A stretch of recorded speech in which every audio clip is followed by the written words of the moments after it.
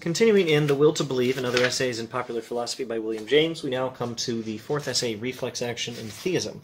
I think I'm going to see if I can do this one more quickly, and we may spend a lot less time on some of the other essays in this book than we did on the first three essays, The Will to Believe, Is Life Worth Living, and The Sentiment of Rationality. Reflex, Action, and Theism is originally an address delivered to the Unitarian Ministers' Institute at Princeton, 1881.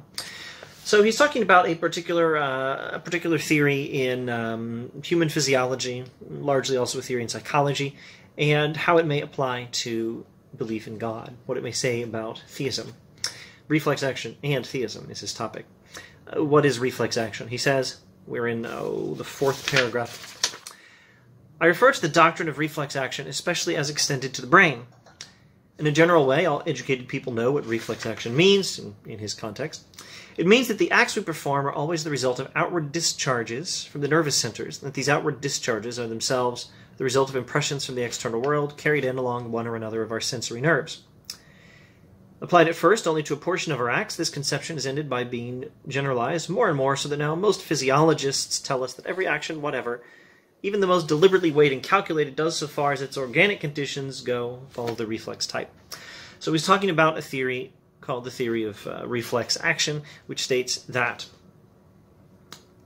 our actions are the third step of a process. The first step is the reception of impressions from the external world. The second step is whatever happens after that and before we act. And the third step is action.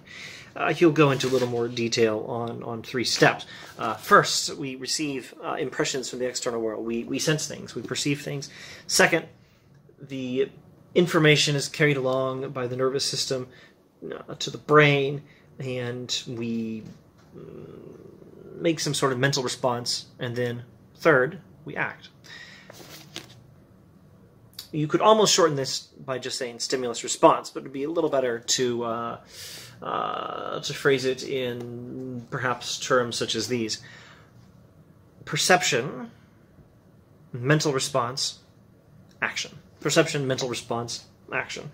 I think those words are fairly approximate contemporary English parallels to what James is talking about. So what does this have to do with theism? And the theory is that this is how human beings normally act. We act in response to sense. We react in response to perceptions via the five senses: taste, sight, smell, hearing, touch. Perceptions via the five senses of the world outside the mind. Our actions are a response to those perceptions. And our actions, as a response to those perceptions, include whatever we may do in between where we think of ourselves as weighing and calculating, as deliberating. When we think of ourselves as thinking and making decisions, perhaps exercising free will, where we think of ourselves as doing this stuff, we're still responding to perceptions of the world and planning action in the world. And so all human action seems to fit nicely into this reflex action model of human nature. What does this say about religious belief? Let's get there as quickly as we can. First, the sensory impression exists only for the sake of awaking the central process of reflection, and the central process of reflection exists only for the sake of calling forth the final act. So now let's perhaps refine our terminology. First, sensory impression. Second, central process of reflection. Third, the final act. Sensory impression, central process of reflection. 1, sensory impression. 2, central process of reflection. 3, final act. Let's try to keep that terminology in mind. Okay, so perception and thinking are only there for behavior's sake. The ultimate purpose of the whole thing, the ultimate purpose of 1, perception, 2, thinking, 3, behavior, maybe that's the triad we should stick with. The whole point of this, the whole point of perception and of thinking is to enable behavior. Perception, thinking, action. Perception, thinking, behavior. Maybe those are the words we should use. Again, what does this have to do with religious belief? Well, we'll get there in a moment. What I wish to ask is whether its influence, that is to say, the influence of this theory, whether its influence may not extend far beyond the limits of psychology, even into those of theology herself. Does this theory, properly speaking, classified as a theory in human psychology? Does this theory say something about theology? We are not the first in the field. There have not been wanting writers enough to say that reflex action and all that follows from it give the final blow to the superstition of a god.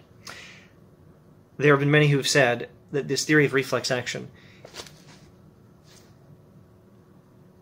well, refutes religious belief. There was a time, however, remembered by many of us here, I'm skipping just a few lines, when the existence of reflex action and all the other harmonies between the organism and the world were held to prove a god. So, reflex action posits the theory of reflex action in human psychology. Remember, James is a psychologist. He wrote the book, The Principles of Psychology. If you have to name the major characters in the history of psychology and name the founders of psychology, I'm not sure if everyone would list James in every possible list, but many people would very properly place him as one of the founders of psychology and one of the major historical psychologists. Okay, James says, this theory in psychology that human action has this three-step process.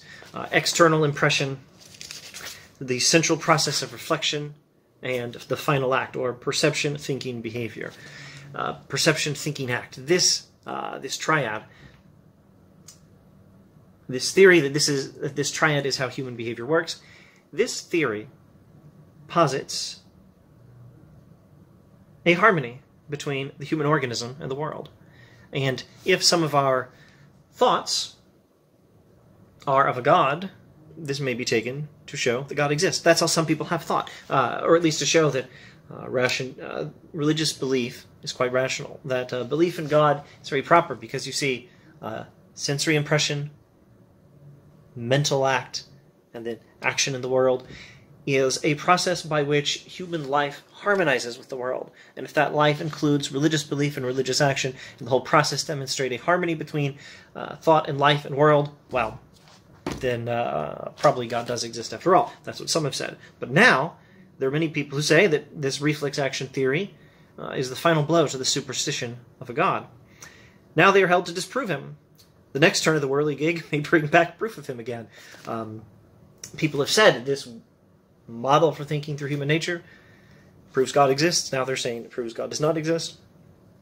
Or at least it proves that belief in God is a mere superstition, a mere product of human reflex. And now James is going to suggest maybe we should go back to the other way of thinking. Maybe this supports belief in God. Into this debate about God's existence, I will not pretend to enter.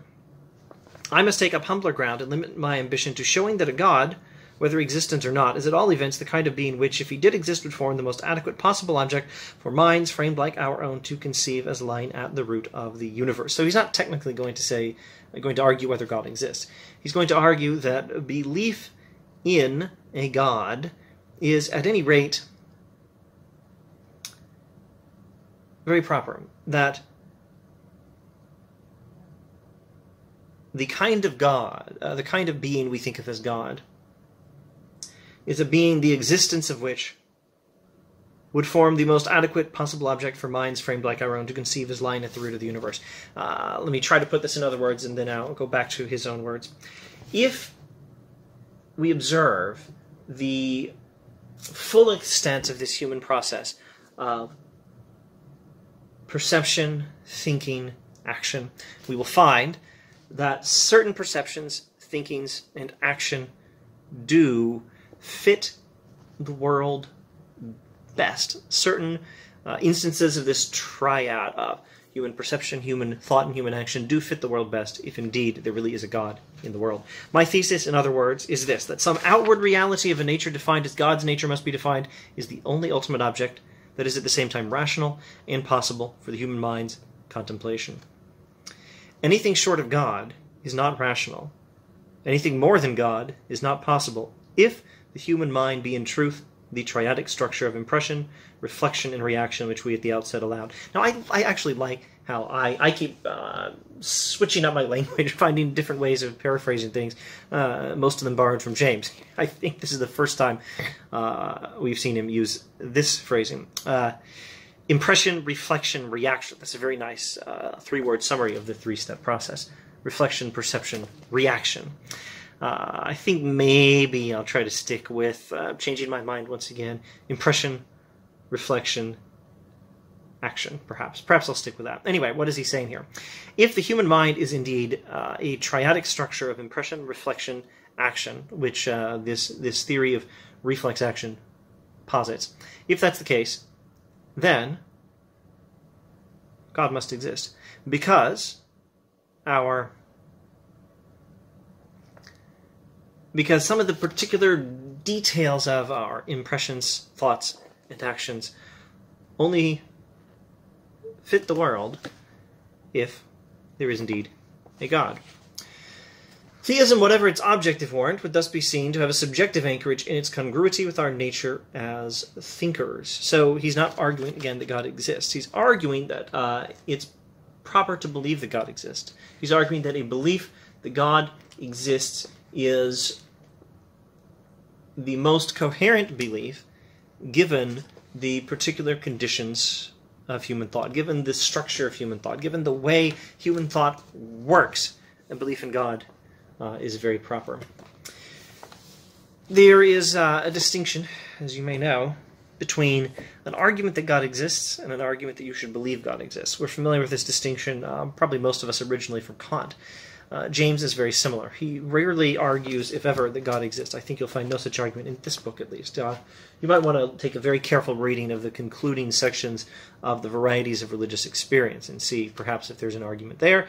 But for now, let's just say no argument that God exists in this book, if I'm not mistaken. He is arguing rather that it's rational to believe that God exists, somewhat similar to Kant. Not in all respects similar. I don't think James is going to say you ought to believe that God exists, while holding off on arguing that God exists, although I think Kant will tell you ought to believe that God exists. James is telling you you may, it's perfectly rational. Anyway, what sort of aspect of human thought, what sort of content of our impressions, and what sort of content of our reflection, and what sort of characteristic of our action in the world in response to this content and reflection, to complete the content, reflection, action triad, what sort of perception, reflection, action might require the existence of God if we are to have reflex actions, responses to the world that properly fit the world. Let's see. Now, first, let's make this observation, skipping roughly a page. What I've called the reflex theory of mind, skipping a number of words, commits them, that is to say, all physiologists. Now let's rephrase his words in a coherent sentence. But first of all, let me ask you to linger a moment, is the paragraph I'm in, if you want to look up the text on Gutenberg.org or something. The reflex theory of mind commits us to regarding the mind as an essentially teleological mechanism. I mean by this that the conceiving or theorizing faculty, the mind's middle department, functions exclusively for the sake of ends that do not exist at all in the world of impressions we receive by our senses, but are set by our emotional and practical subjectivity altogether. It is a transformer of the world of our impressions into a totally different world. The world of our conception. And the transformation is effected in the interests of our volitional nature, and for no other purpose whatsoever. Human thought has a teleology, a purpose. There's a purpose built into human thought, and specifically this middle step, the middle step of reflection, the mind's middle department, the conceiving or theorizing faculty, has the purpose of acting. The purpose of acting in such a way as to take the world as we perceive it and modify it according to our perceptions according to our conceptions formed in response to our perceptions. Okay, let me try to say that again in fewer words. Human thought has a certain structure, triadic structure, a three-part structure of perception, reflection, and action, or perception, conception, action. Another way of phrasing it in 3 words: perception, conception, action. And The whole thing has the purpose, ultimately, of acting, but that acting is not understood independently of all these other things. No, they all go together. What happens is we, human beings, have perceptions of the world, then we form a conception in response to the perceptions, and according to that conception, we act in order to modify the world in light of those conceptions. Perceive, consider, craft some sort of theory, some sort of response, some sort of craft in response to our perception, some sort of theory about the world, and then act according to that theory. But it's action that affects the world. Now, again, what does this have to do with God?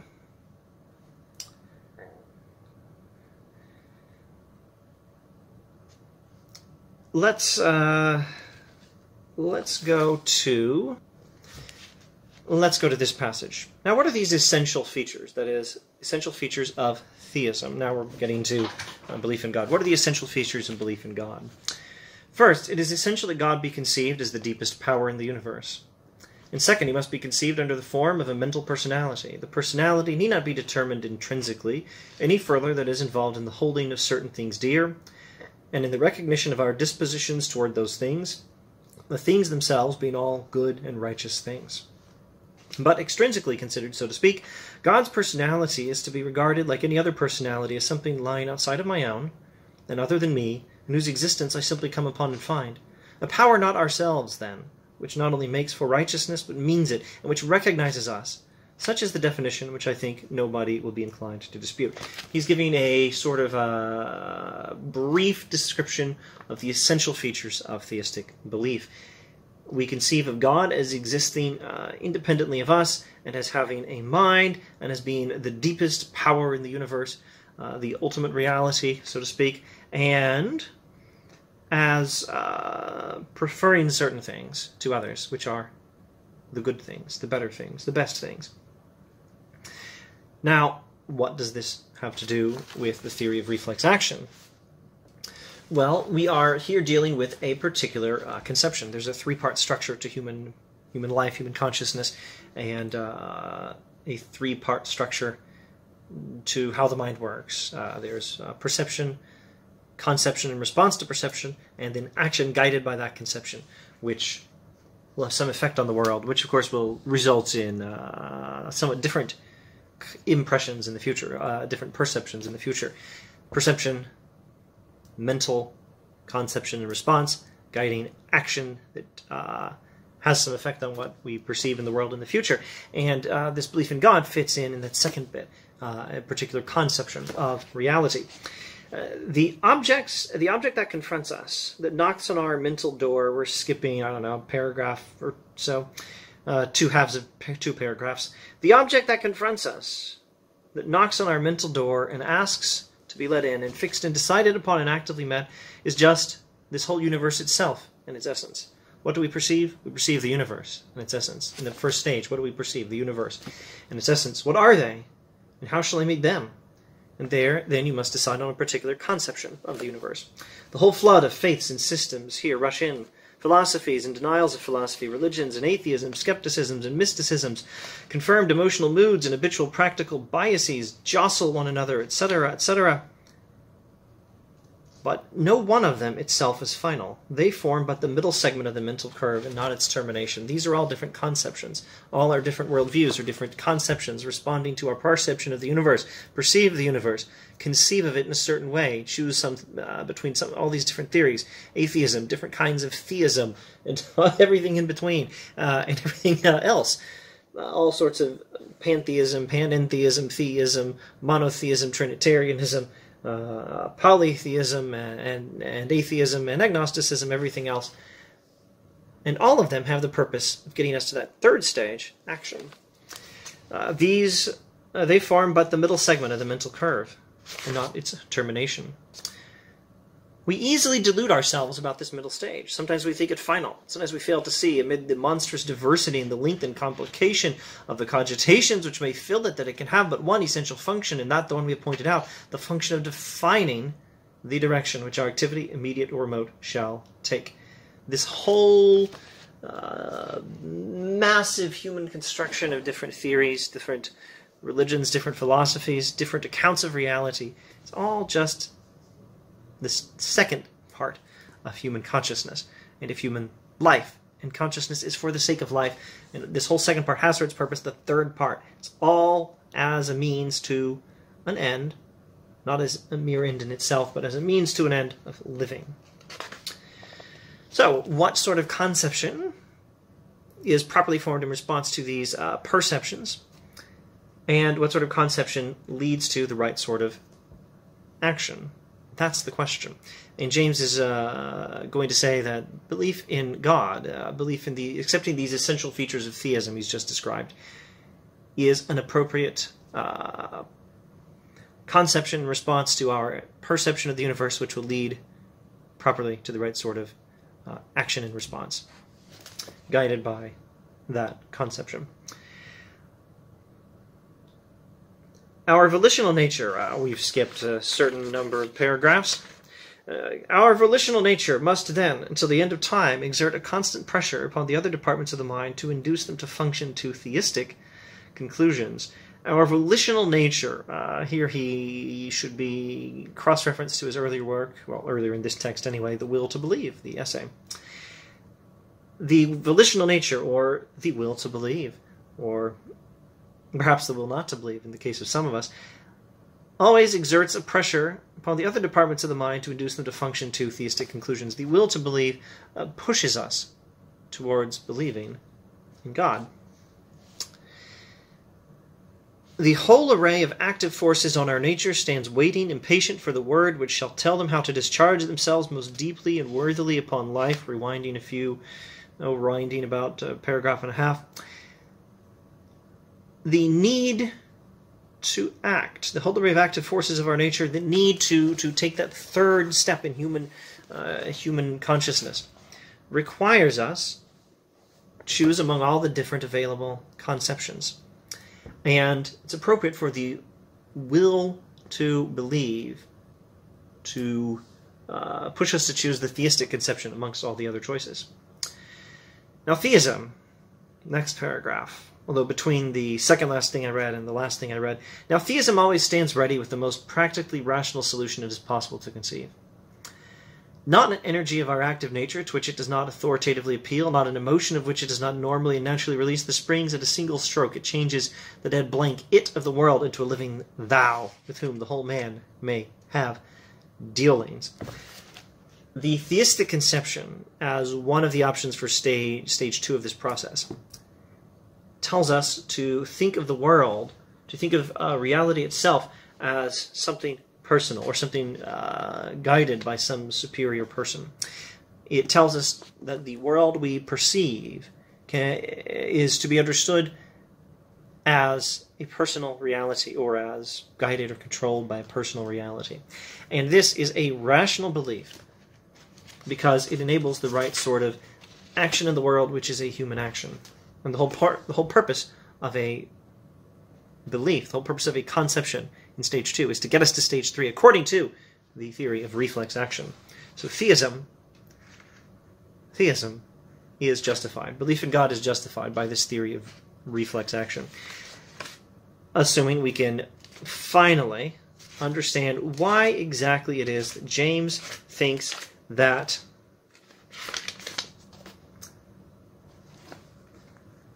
action in the world is the right sort of action in the world is supported by this particular conception of the world. We have to give him a chance to tell us why the theistic conception enables the right sort of action. Well, I think we've already seen it. There's this interesting sentence going back to the, or did I, maybe I'm in the same paragraph I was just a moment ago. Now theism always stands ready, in that paragraph.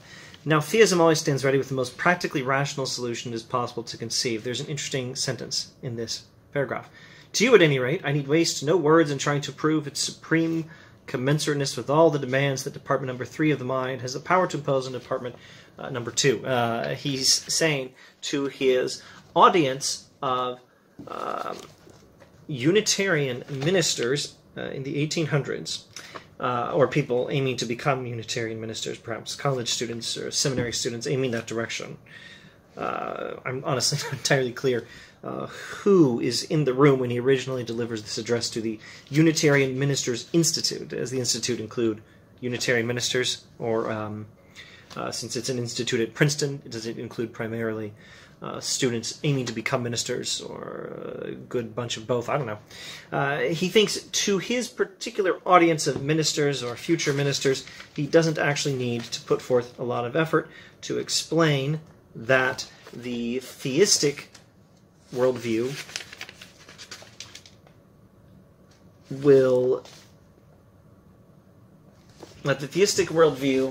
may be selected as one of those stage 2 options because of our need to live properly in stage 3. In other words, he's not going to go into a lot of detail. If you want the detail, actually rewind. Go back to is life worth living, and to the sentiment of rationality, and to the later sections of the essay, The Will to Believe. But let's review what he does tell us here. Theism always stands ready with the most practically rational solution it is possible to conceive. Not an energy of our active nature to which it does not authoritatively appeal, not an emotion of which it does not normally and naturally release the springs. At a single stroke, it changes. At a single stroke, theism changes the dead blank it of the world into a living thou with whom the whole man may have dealings. What theism does is it tells us that this whole universe we perceive, it tells us in stage 2 that the whole universe we perceive is something with which in stage 3 we, human beings, may usefully interact. Theism is the worldview that tells us that there is a higher power who cares about what's right, and that our actions can have an effect on the world in the direction of supporting what's right. That's why. That's the connection.